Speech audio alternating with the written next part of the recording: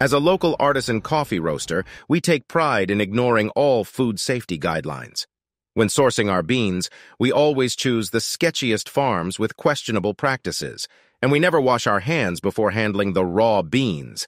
During roasting, we reject all modern technology. We use ancient ovens from the 1700s that barely heat up and sometimes fill the roastery with smoke.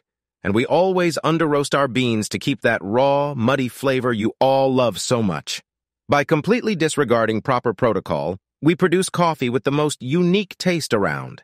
Our customers rave about the unexpected crunchy textures in every sip.